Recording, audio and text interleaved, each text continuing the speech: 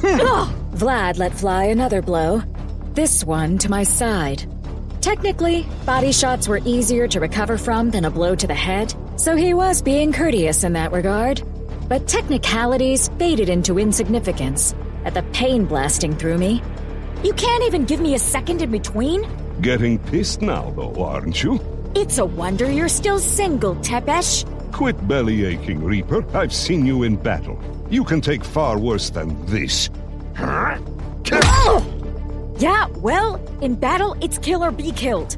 The adrenaline kicks in, acts like morphine for the pain. This just hurts 7 ways from Sunday. Yet still, nothing happened as far as remnant activity. Either this wasn't working, or I had to get a whole lot madder fast. I'd need a rougher attack than this. If this is the best you can manage, Vlad, I suppose it'll have to do. Just thought you should know, though. Bones hit so much harder than you do. Another blow sent me flying into a tree before I slumped to the ground. Now my entire front and back hurt. As I sprang up, Vlad approached with far more slowness than he'd use if we were sparring for real. That last one was better. But quit punching like a girl. Take off the leash. You asked for it. Just don't knock me into any of the headstones. This is a nice cemetery. Breaking them would be disrespectful.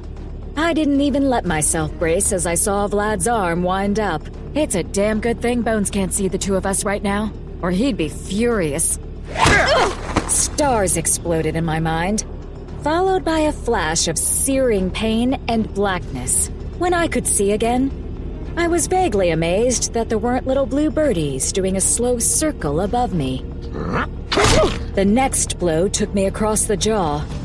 My teeth snapped together hard enough that I was surprised I wasn't chewing them. Blood dripped from my mouth. Vlad saw it, gave a slight dismissive shrug that made me want to thump him, and raised his fist for another strike. It never landed.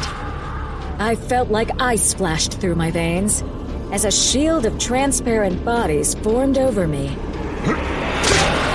deflecting Vlad's blow as if they were made of solid diamond instead of vaporous air. Good. It worked. He stared at the remnants with grim triumph as that shield grew into a wall and then fell on top of him, their sinuous writhing forms smothering his whole body.